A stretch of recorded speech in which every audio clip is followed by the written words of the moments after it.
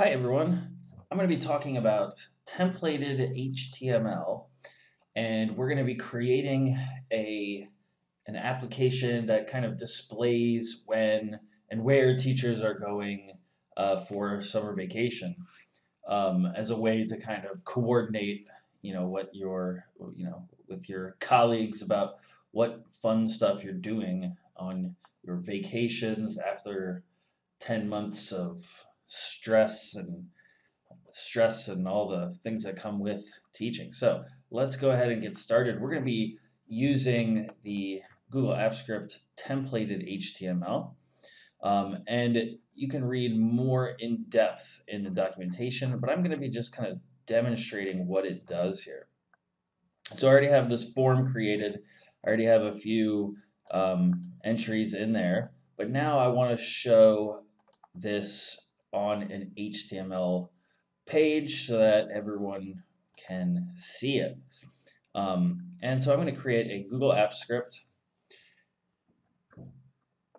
And very simply, we run that do-get trigger with the event parameter E. Now, I want to get a sheet ID from that parameter value, and I'm going to call that sheet underscore ID. And what this is going to do is, I'll explain this before I get to finishing this. I'm going to call it Summer Vacation Demonstration. Can't type? Okay. So what this E is going to do, when I deploy this as a web app, I'm going to pass in a sheet ID, which comes from the URL of your sheet that is linked to your forms. Now the reason for that is so that I can then share this page with other users. You're going to make this stuff able to be viewed by anyone, and then you've got a cool little visualization of where people are going. But I'll talk more about that in 1 second. Once we code this out, I'm going to declare an HTML variable HTML service create. We're going to create a template from file. Usually I would do the HTML output from file. However, because we're going to be using the templating service in Google Apps Script, we're going to create this template from file, and I'm going to call it Summer Vacation. And that is, then I'm going to return HTML.evaluate, and I'm going to set the title of the page. I cannot type tonight. Set title, Summer Vacation. Yeah, cannot type tonight. So what this is doing is it's creating this template, and from an HTML file that we're going to put into our project here called Summer Vacations. Oops, not Summer Vacations, Summer Vacation. Summer Vacation. There we go, perfect. And that's just, we're going to leave that blank for right now. But before we send it to the page, we have to run this evaluate method on it. Normally, if we just create HTML output from a file, we don't need to do this evaluate. But what this is doing is it's telling the server to take what's in this file and actually pre-render what's in it. So we can actually put some Google Apps Script code right into this HTML page. And I'll show more about that in a second. The really handy thing about this is it allows us to get all of the stuff from our sheet before rendering the page and then kind of pushing it right into the HTML. And I'll show you what I mean by that. We're going to get the responses, and we need to get the sheet itself, and I'm going to call this spreadsheet app.get. Oh, no, I want to open by ID. Open by, not by URL, by ID. And this is going to be the sheet ID. Now, then I want to take those responses, and I want to get the data range, and then I want to get values, And that'll give us an array, a multi-dimensional array. And we're going to actually set that into this HTML variable. We're going to say HTML.responses equals responses get data range get values. Now I've basically just created a variable on our template that we can use in our sheet. So I'm going to say this is how you use the most basic way to use the templating language is just with these it's a, what is it, a kind of a triangle bracket and then question mark, and then to close it you have a question mark and then the other, is that less than? So it's a greater than sign and then the less than sign. And inside of here we can actually reference that responses variable. And because we just want to print it to the screen, we can use this equal, and what that does is it'll just push right to the screen our responses variable. So I'm going to go ahead and deploy this, or sorry, publish this as a web app. I'm going to execute it as the user accessing the app, and only myself has access to it. You can change the permissions to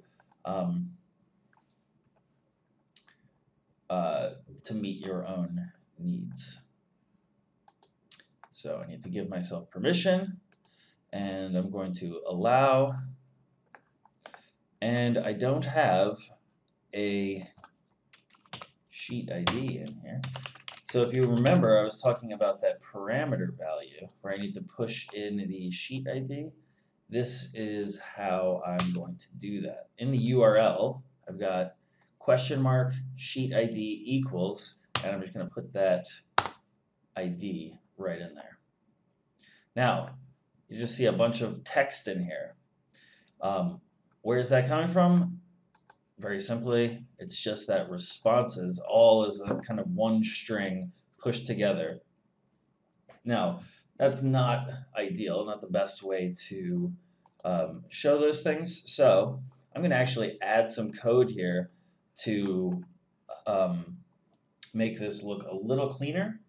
And I'm going to actually fast forward through it. So stay tuned for a few seconds, and I will have added some more JavaScript to make this look a little bit better.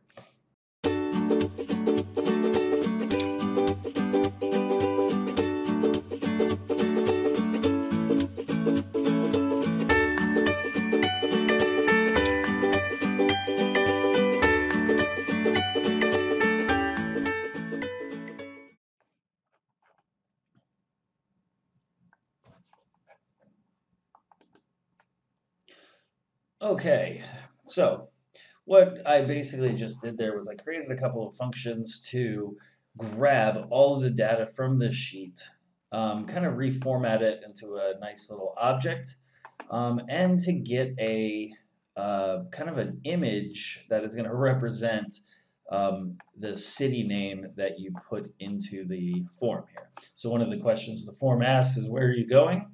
And it lets you kind of choose a city name, and it'll be kind of a cool little way to display the, I don't know, vacation spots. So let's go back to the templating here. And basically inside of these tags, these little question mark tags, it allows you to put kind of some basic JavaScript in there. So what we're going to do is, since we have access to that responses variable in the doGet method here, I've got this HTML responses, and then I'm basically parsing those responses and then sorting them by the start. Okay, parsing them into an object that looks like this, with email, name, location, map URL, start and end. And then I'm going to sort them by that start date, and then I'm going to send them to this sheet. So let me loop through them, just in a very basic for loop with I as an iterator. And we'll go responses.length, and then increment that, and open the curly brackets here. Now to close it, we've got to actually create another set of tags in here, and then close that for loop. Everything inside of here is going to get repeated over and over again, and what we can do is I'm going to put this equal sign, and I'm going to show that I in this tag, and when I refresh this page, I should just get the numbers 1, 2, whoops, didn't type responses,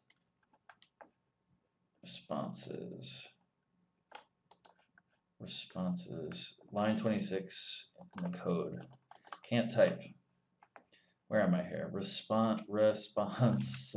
Okay, sorry about that. And 0, 1, 2, 3, because there's 4 elements. Oh, I guess there's 3 really, so it's probably counting this empty line here, but that's okay. What we're going to do is actually make this display a little bit better here. So I want to create a div, and I close that div, and inside the div I'm going to have, let's see, how about an image with a source, leave that empty for right now, and then I'm going to have an h1, close that, and whoops, and an h2. No, make that much smaller. h4.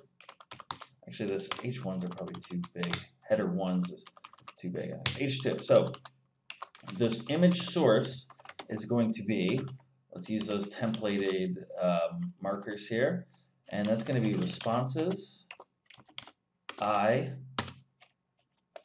and the key is, I believe, map URL. Then in the h2, I'm going to put these little markers there for some templating, and I'm going to have responses I and .name, and let's then do responses I, and we'll say .start. I actually need to make this, sorry, that equal sign, equal sign, equal sign. Yep, that'll work. Start, and let's then do a hyphen, and again, responses I.end. So it'll show, whoops, and I forgot that equal sign because we're printing it to the screen. So now I should get some divs.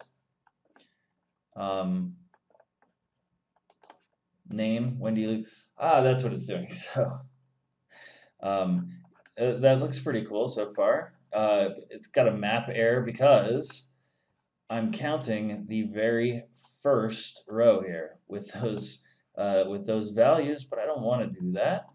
So let me go back into my parsed responses, and where I've got var I equals 0, I values that length I plus plus, I'm going to actually start with 1. So it'll start on that first row, and it'll only grab data. It won't grab that header row. And now I should see a map of Izmir, a map of Richmond, map of Markham, Ontario. Perfect. And you see these very long strings down here. That's not the best way to display that. There's actually a JavaScript date object that we can use. And because you can type JavaScript in here, I'm going to actually just go ahead and do new date, and then I'm going to pass in that time string, and I'm going to say to date string. It's a method on that date object, and I'll do the same thing for the end value, new date, and then to date string. This is getting a little bit long.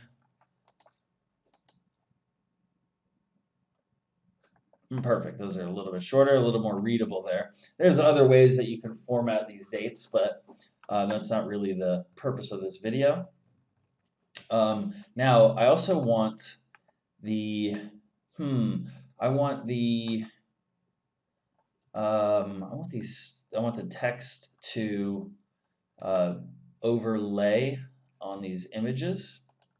So I'm going to actually fast forward through.